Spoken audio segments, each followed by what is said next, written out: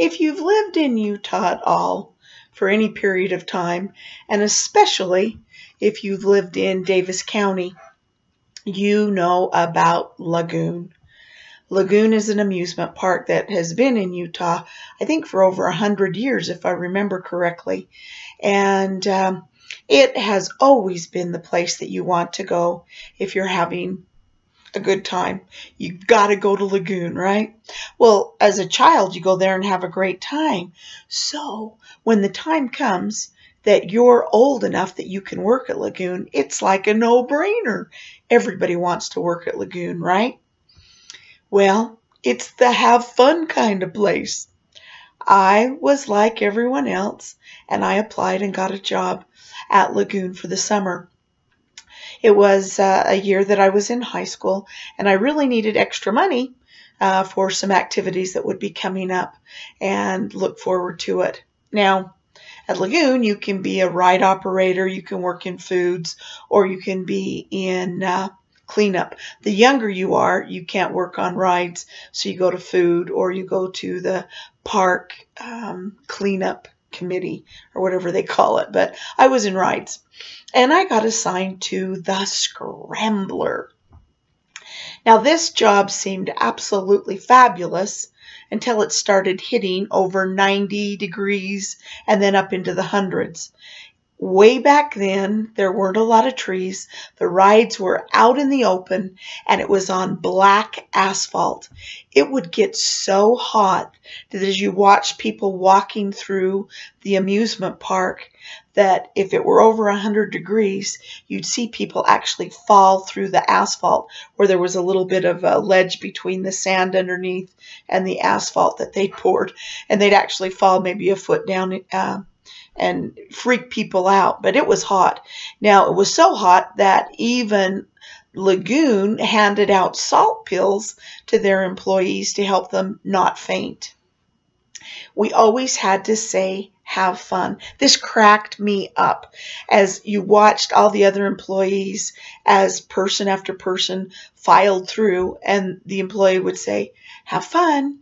Well, it'd start out, have fun, and eventually after a couple of hours, you'd hear everybody, have fun, have fun, have fun. It was like a dead fish. Nobody really meant have fun, but you had to say it.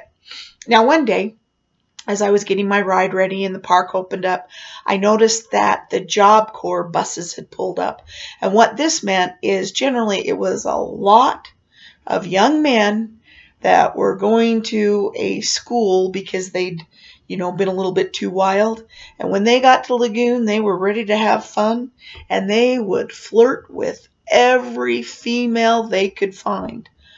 Well, I noticed that there were two young men coming over to ride the Scrambler, and the guy walks up to me and, hey, baby, how you doing? And I just smiled and said, have fun, as he walked in to my ride. Now, on the Scrambler, it had several little bucket compartments that up to 4 people could sit in, and the gate would close and lock. As I watched this guy, he was running around the ride, and then he yells, hey, look at me. And he put his hand on the back of the Scrambler ride, and he jumped up and he slid in, and he's like showing off for me.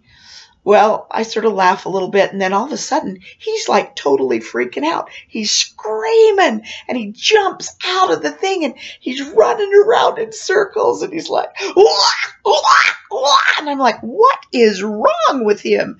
And he's just going ballistic, and he's running to me, and he's yelling, where's the hose? Where's the hose? Where's the hose? And as he got closer, I saw what it was that was making him so sick. Someone had thrown up in the ride and not said anything. And because he didn't open it up and look and jumped up from behind, he'd slid down and all that stuff was attached. I started getting sick. I have the weakest stomach, even thinking about it this day. It was Chinese of all things. Well, all I could do was point at the side of my ride. There was a water faucet that we could connect hoses to but there were no hoses there. And so he ran over, and he's like laying down in the ground, and he's rolling in the water, trying to get all the pieces off. It was so disgusting. And everybody was just hooting and laughing. It was horrible. I felt so bad for him. He finally got up, completely wet. Most of the items were no longer attached. And he took off as quick as he could. He didn't come around that ride. I never saw a hide nor hair of him ever again. Now, how do you clean up a ride? Here's the secret. You go get your little bucket and you fill it up with water. Take it over to the ride. Pour it in. Watch all the pieces flow down and out through the grates on the bottom. And then you turn the ride up and just let it flip off. Lesson learned: if you're going to go to an amusement park, make sure you enter the right way.